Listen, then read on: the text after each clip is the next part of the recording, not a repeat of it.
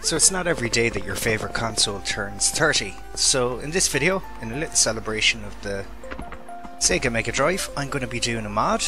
If you want to skip forward to the mod section, I'll leave a timestamp in the description. But we're going to have a little chat before we get into it about the SEGA Mega Drive itself. So, as many of you may know, I'm pretty much Sega mad. I have nearly every version of the console. I have 2 Game Gears, a Dreamcast, my Sega Mega Drive and a Sega Saturn. This is my daily driver Sega Mega Drive. I got it, it was already pretty beaten up, but I decided to mod it. But as you can see where I added the mod switches, it's not in a great place. If you ever wanted to use the Mega CD attachment, they're kinda in the way. But I picked it up for a good price, and it does the job for my day-to-day stuff. Now I have more than one Mega Drive console. This is my original console that's going to remain unmodded and untouched. And I recently picked up this boxed Mega Drive Model 1 recently. Poster's still there, still in great nick. But here's the console we're actually going to be modding. I picked this one up from Japan. It's a Japanese, early model Japanese Sega Mega Drive. And this is the one that we're going to be using to mod later on.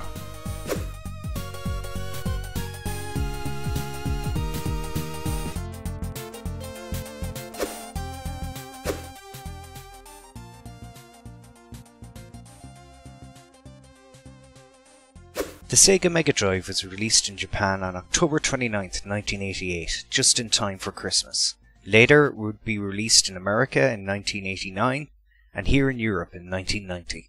Work began on the console in 1986.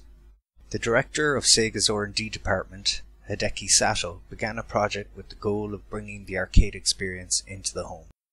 Sato put a now legendary engineer, Masami Ishikawa, in charge of designing the new 16-bit console. Ishikawa's previous 8-bit design, the Sega Master System, had seen a relative success in most markets apart from North America, where it failed to gain traction. Hideki Sato suggested that Ishikawa use the new Motorola 68000 processor as part of the new 16-bit console. It was also decided early on that the Zilog Z80 CPU from the Master System would also be included in the design.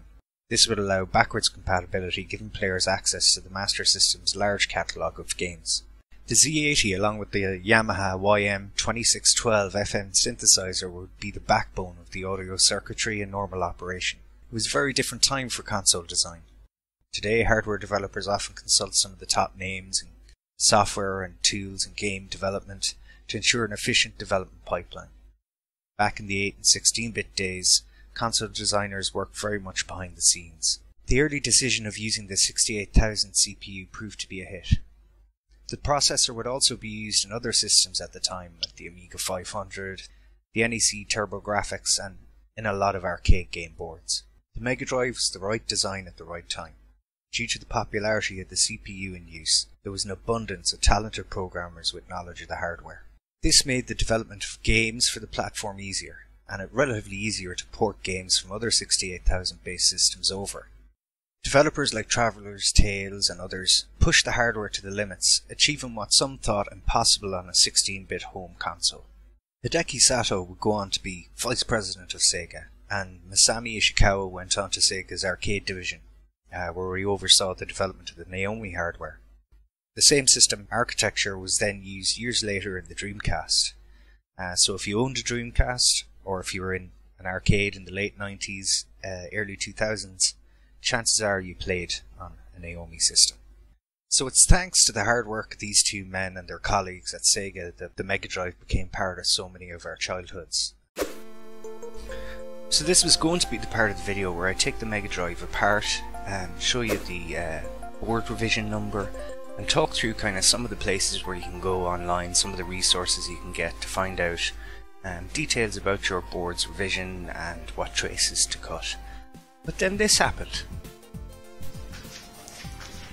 Okay guys, so I've got my Sega Mega Drive here open. This is the Asian unit. And some of you may notice straight away that there's a daughter board sitting up here with an oscillator. I'll try and get a good picture of it for you. Sorry about the light now. You can see that the jumper settings are actually on that side of the board, and we have this oscillator set up here.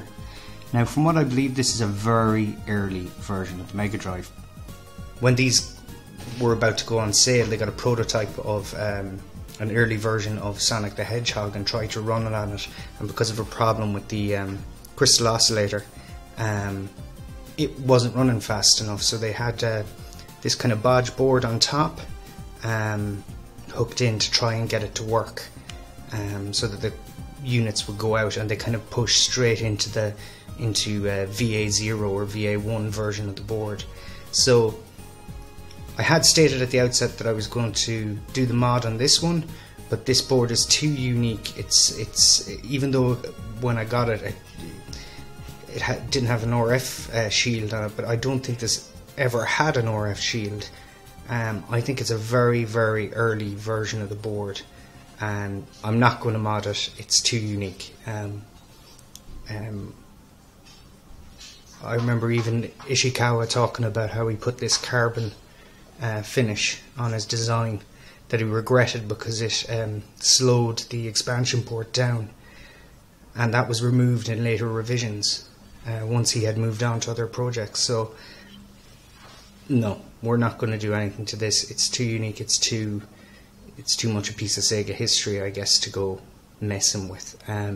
We do have the PAL Mega Drive that I picked up the other day. It's in great shape. It's a lovely console in its own right, so we'll fit the mod to that one instead. I want to talk a bit more about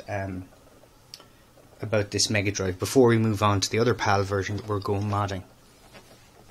On some of these earlier Asian Mega Drives, this piece here, this solid red piece that would be white on a PAL system or red on a Genesis, well, this doesn't pop out. The difference with these is this entire plastic ring that goes around the cartridge port area and the 16-bit logo comes out all in one piece. That's one piece of plastic. This is just paint here. Okay, moving on. Just because, as I said before, I'm a bit of a Sega nut, so I know a little about these serials. I'll give you a shot of it there so the aficionados following along at home can have a look. So that's 88M81687. Okay, so the first number is the factory number. So that's factory 8. I don't know which factory that is. I'll have to look it up. The second number is the year.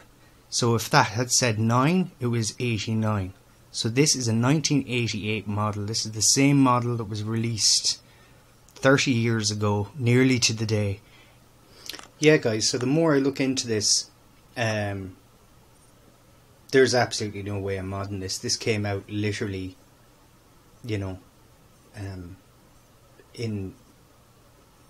this was a launch console. There's no way I'm going to mod this console. It's a launch console. No, not happening. We're moving on. We're going to do in the PAL.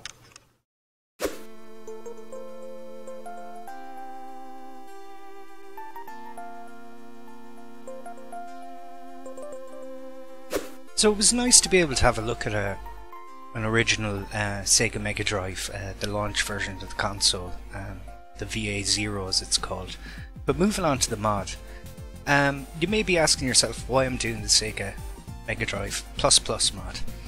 Well, the Plus Plus mod is about as non-invasive and non-destructive as possible. Doesn't require hacking the case, putting buttons in there. It adds a reset functionality via the control pad. You can switch region via the control pad, and it's reversible.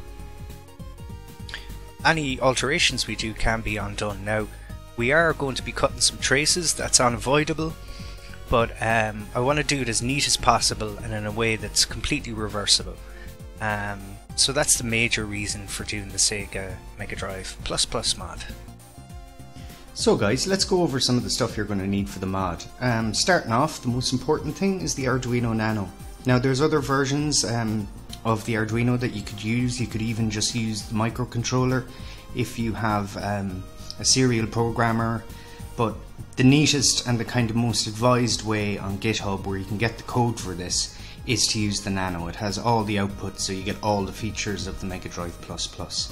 So that's the main thing, that's the most important thing. It also has a USB programmer, the Nano, so you don't have to program over serial, you don't have to change the voltage to program it, because that can be a problem. Often people fry their Arduinos just by programming them with the wrong voltage settings.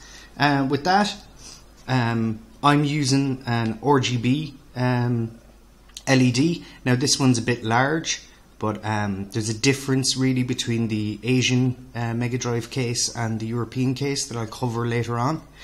You want to get yourself some nice wire. I have 26 gauge and 30 gauge here. Anything between there is fine. I generally use the larger gauge for power and ground, and then signal wires will all be the 30 gauge. Then you're going to need yourself a craft knife to cut some of those traces. With that said, I like to, well, I don't usually do it, I usually use something else, but for this I'm going to use solder mask, UV curable, little UV torch, then to cure the mask in about a minute is what it'll take.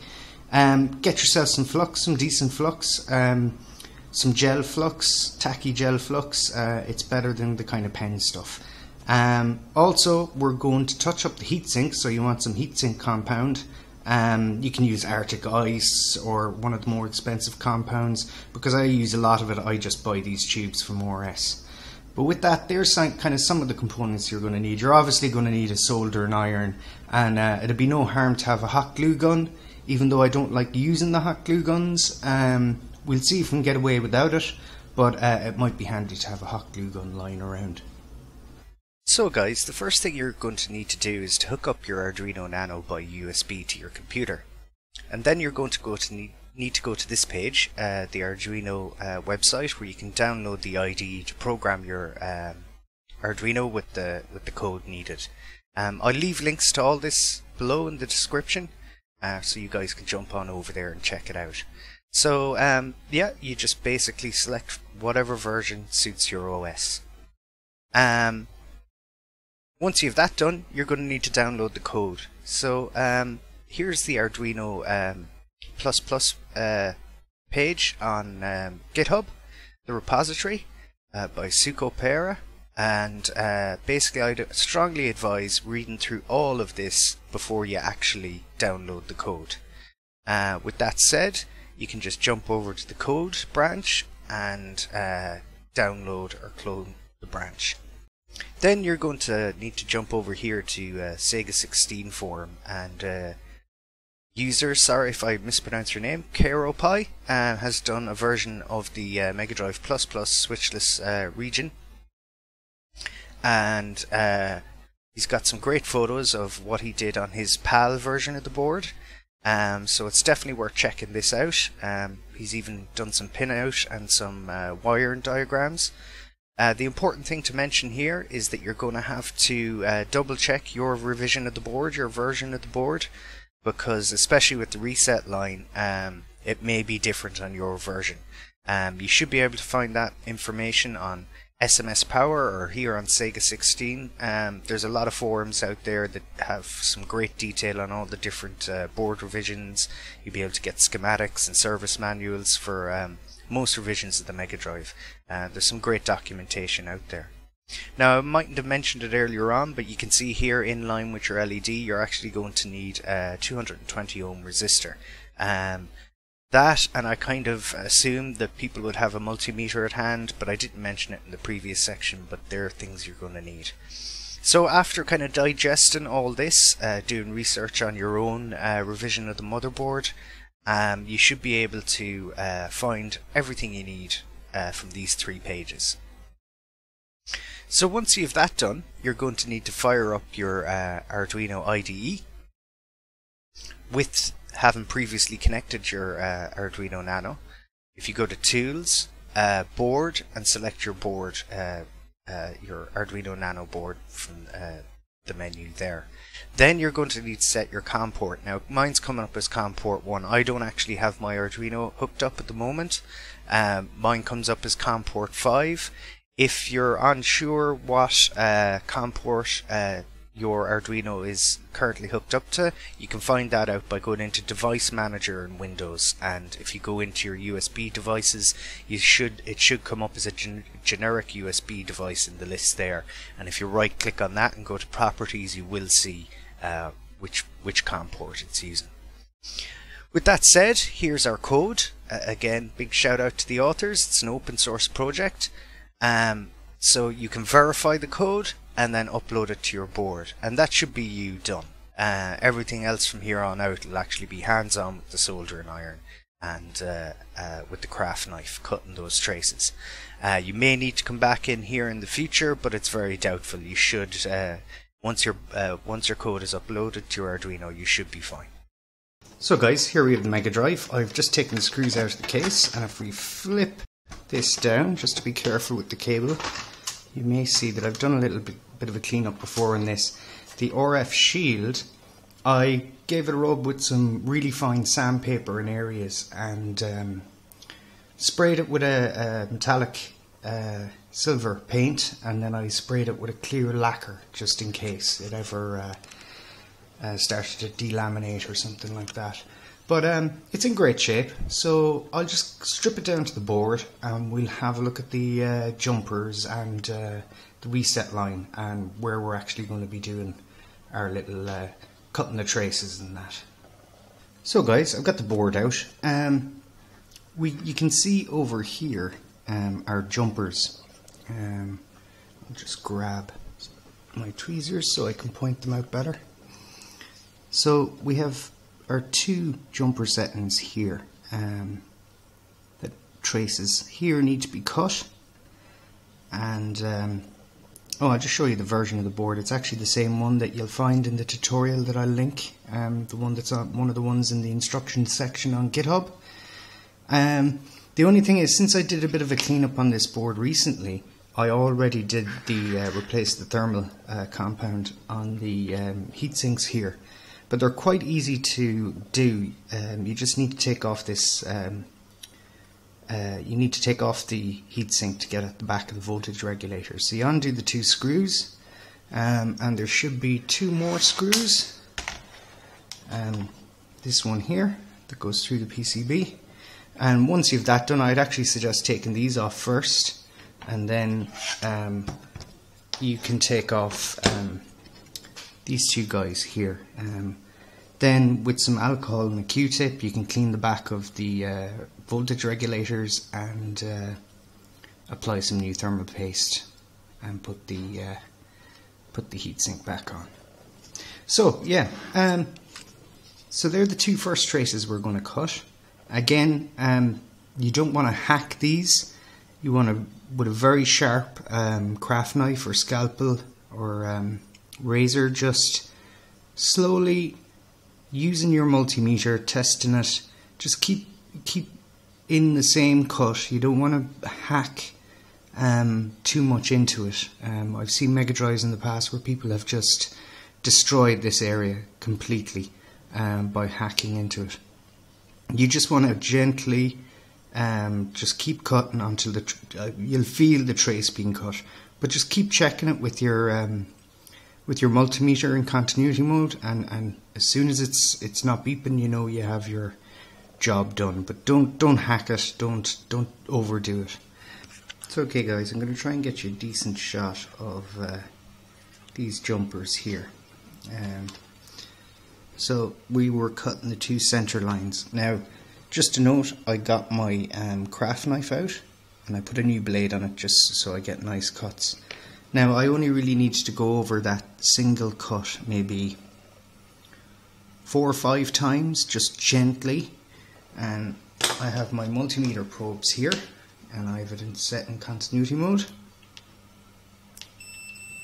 So you hear the beep there, just test it again. So if I check here, we have no continuity, and here, no continuity. So guys, before I finish wiring up the actual Arduino, if you look here, I've kind of put a bit of Captain tape over the actual solder points for the jumpers there, and the place where I cut the traces is down the center. So what I'm going to do now is, and this is complete overkill, you don't really have to do this, is I'm going to put some of my solder mask over the top to seal up that area again. I'm going to give it a quick wipe with alcohol, and then I'm going to seal it up with this and use the UV cure. Okay, so I've applied the solder mask and I'm just going to put it away now, and we're probably going to hit it with some UV light. So I'm just going to hit it maybe for 30 seconds with the UV light. So guys, it's been about just over a minute now since I held the light in it, and I'm just going to put my finger in. That seems to have set. Yeah, that's pretty good. That's decent stuff. I didn't know if my little torch would do the job, but it seems to have done the job. Now that's complete overkill. You don't have to do that. I'm a bit mad in the head for doing that, but I'll probably have other applications for the solder mask as well.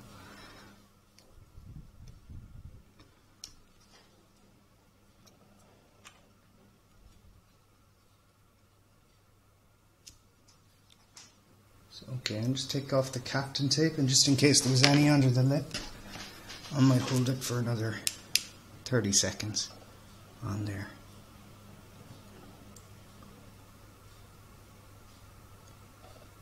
So it seals it up, I guess, those cuts, but as I said before, it is kind of, you could consider it overkill.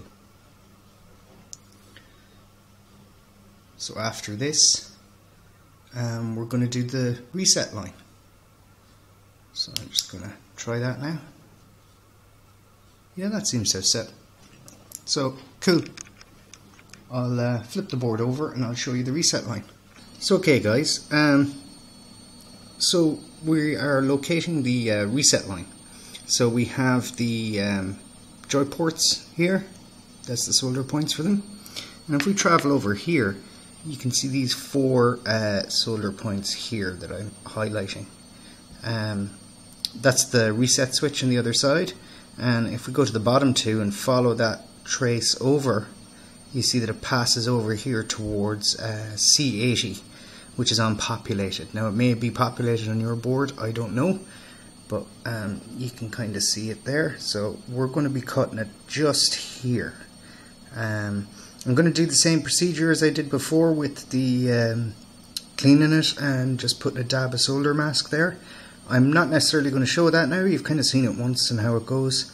And once we're done there, I'm going to prep the Arduino.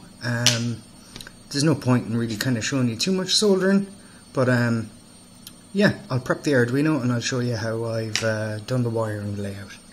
So guys, I've written down some notes on the pinout and how the wiring's going to go. So I'm just going to start getting the Arduino Nano wired up. I do have some of this Adafruit, let me just see, Adafruit wire. It's 22 gauge, might be a bit big, but if not, I'll resort back to my Alpha wire 26 gauge and use that instead. So once I've got all the is it going to come into focus?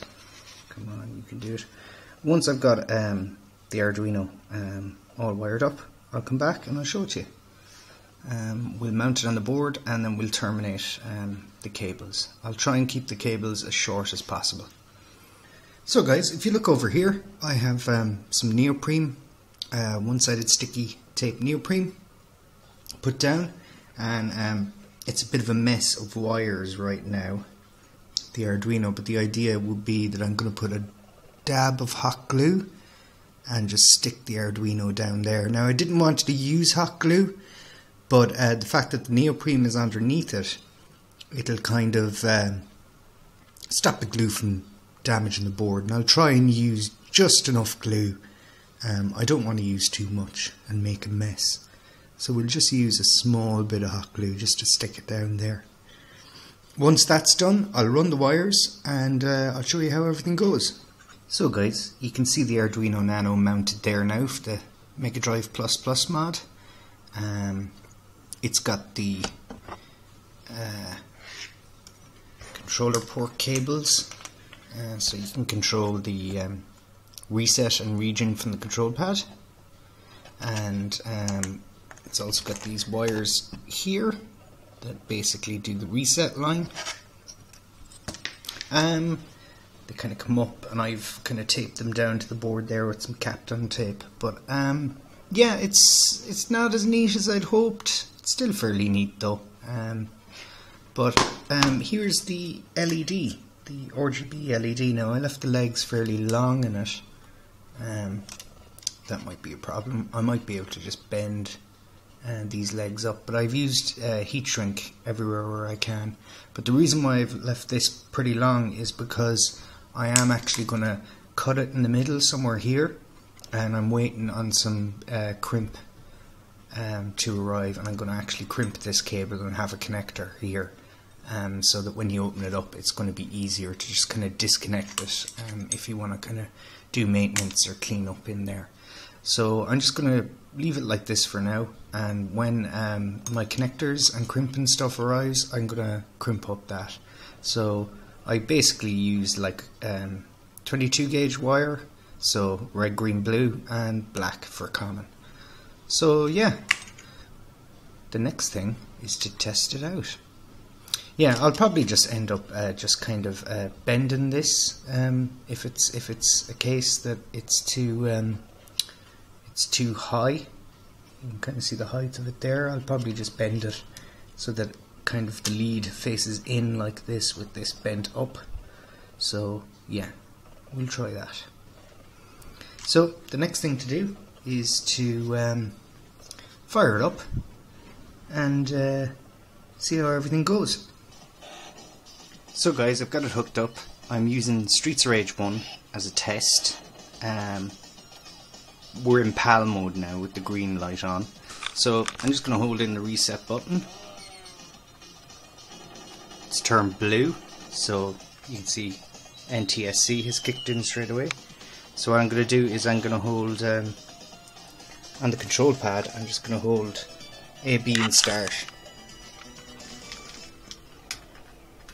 And it resets the game, which is very cool. And we're still in blue mode, so try it again. We'll go to, okay, we're in red mode now. I'm gonna do the, oh, you can already see it change to Japanese. So yeah, that's pretty cool. So it's working. I think blue mode is US. Another thing we want to test out is if we switch off the console, what I want to see is just checking the heat on the thing. It's fine. What I want to see is if it comes on, will it be blue? And it is. SCART NTSC. Pretty cool. So Sonic the Hedgehog test. Okay, we're in PAL mode. Nice.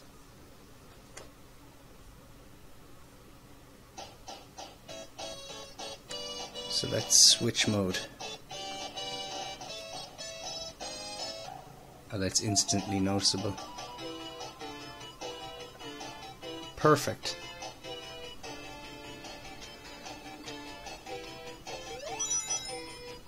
Sweet. So okay, I'm gonna do the reset trick.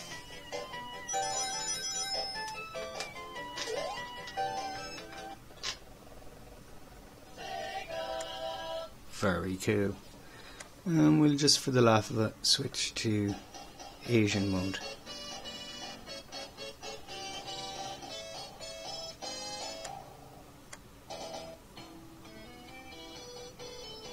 Pretty cool.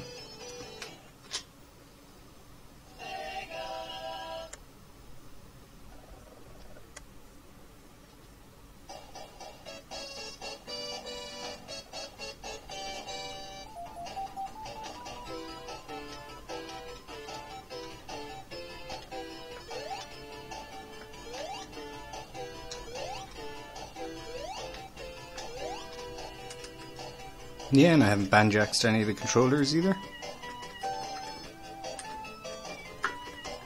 Very responsive. Yeah. So guys, the MegaDrive mod is a great success.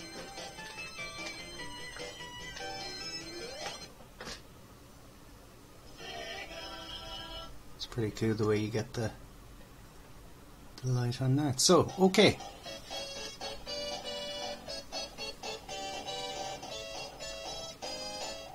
I'm going to put it back in its case now. That's working perfect. Once it's back in the case, I'll get maybe try out Streets of Rage 2 or another kind of multi-region cart. So guys, before I put the modded Mega Drive back into its case here, I want to maybe clean up this case a bit more. One of the things I've used already is Maguire's Plastics. As advised by Gadget UK, I'll put a link to his channel. It's pretty good stuff. This is definitely recommended using. Check out his channel, he's got some great videos on kind of restorations and stuff. But I was watching a video from an American gentleman where he did a restoration on a Commodore 64 that he found in a field. But he's been doing other kind of retro bike projects, and he turned me on to this stuff.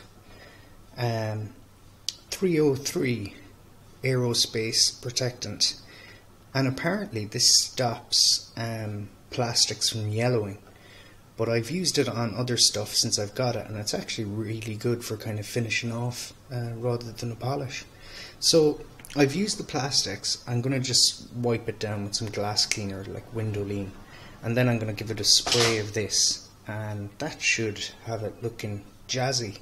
I ended up using a small bit of hot glue in the end. You can see there, just to hold the new LED in. I've got plenty of slack here so that I can crimp it later on to make it a bit more accessible and serviceable. But I have these little stickers that came with the Arduino, so I think we're going to put one inside the case somewhere. So I like this one, hacked, maybe, and I'll put the Arduino one, the Arduino logo, maybe on the bottom of the case once I've applied the 303. But yeah, we might put that little hacked one. Where to put it? I think I might put it on the 68,000.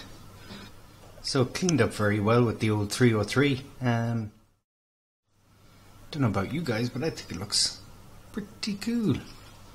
So yeah, to finish things off, I am going to put the other sticker on there in case anyone else inherits this machine. I'm planning on holding on to it, but just in case. Got our little Arduino sticker there, so it should give them a hint as to what might have been done inside. So guys, I've got the Mega Drive open again. I had a little bit of trouble with resetting the console and setting the region from the control pad. So I figured the solder joints in the bottom are either not great, or they're just they could actually, one could be shortened. So you may notice there on the actual Arduino, if I press start, see the LED come on? So it comes on when I press the button. So start works, A works, B works, C works, I press down, that works, up, that works, left, that works, and right. So I think what's wrong is I need to touch up the solder joints there. Now, as you can see here, I crimped a little connection so that you can easily open the case. So what I believe is happening is when I put the RF shield on, it's kind of pressing up against the bottom of, it's pushing the actual control port connection here into the RF shield and shorten maybe one of the connections. So I might have a look at them. If there's any that look a bit, where the solder joints look a bit cold, I'll touch them up, and I may put some Kapton tape on the board and on the actual RF shield itself to stop it from shorting out. But that's just something worth mentioning. So I put some Captain tape on the bottom of the board and on the RF shield. I checked everything out. I cleaned the cartridge port again just while I was here, and I'm going to put it back together now. What I'm going to check next is, I think it might have actually been my control pad. My control pad might be a little dirty, so I'm going to take that apart, give it a cleaning, and we'll try again. So guys, I opened up the controller and you might be able to see it. There's kind of a white residue around there. You can see some gunk on kind of the contacts there, the button points. I have a strong suspicion that what's at fault here is the control pad. Now I did clean this, or at least I thought I had cleaned this. I mustn't have. Or if I did, I used the wrong kind of solvent. I probably didn't use alcohol, I may have used something else. But with that said, I'll clean it up, we'll get it back together and we'll see how we get on. So guys, I've got it back together now. I've checked everything out. I've cleaned the control pad, I've rechecked all the wiring on here, and I'm just about to put it back together. But if you're doing this mod, I decided to go this direction here by the expansion port with my cables that run across to the control pad, just to keep my wires short. But if I was doing this again, and I may actually revisit this, you've got tons of room to go the other way. If you came across the top here from where the Arduino is here beneath the shield, and come up here, because you actually have some gaps underneath the board here, so you've got some space around here that you can bring your cables across. Okay guys, so I've all my woes and kind of troubles figured out. So the reset button's functioning now. If you tap it, it just resets as normal, and you can cycle through by holding it down.